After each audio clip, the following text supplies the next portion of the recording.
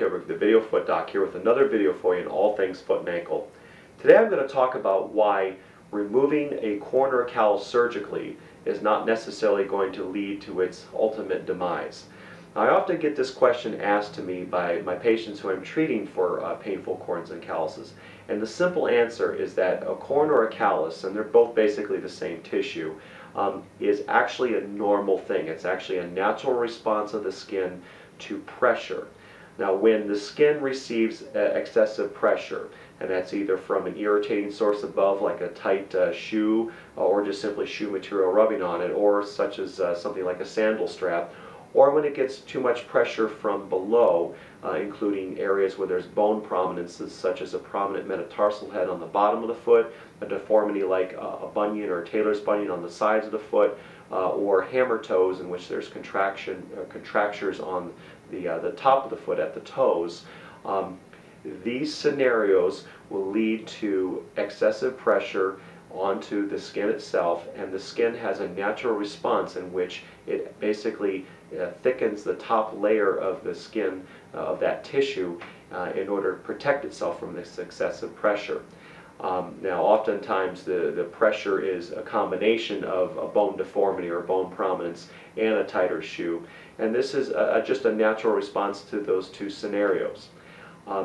The corner callus, as I said, is actually naturally supposed to be there as a protective measure, and by simply cutting out the corner callus and letting the skin heal back over there again, you're going to simply end up with the exact same thing, because that new skin is going to do the same. It's going to form a corner callus by thickening itself up in response to that pressure.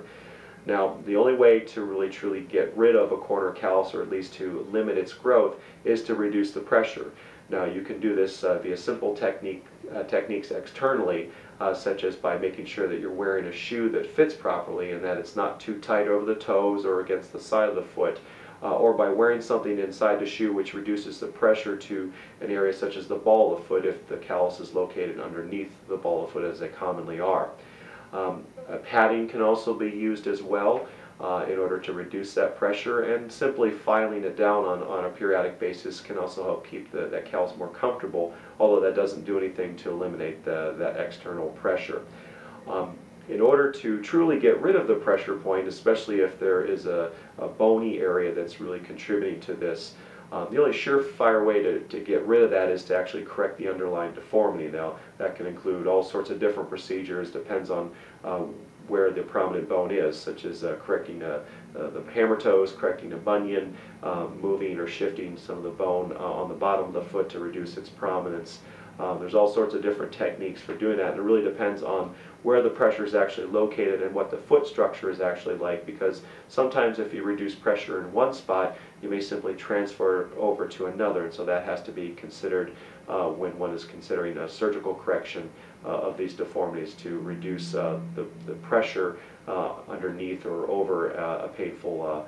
corner callus due to the bone prominence. Well, I hope you enjoyed this video. Please look for more videos on all things foot and ankle on this site as well as others, or you may check out my website at www.inpodiatrygroup.com. Thank you.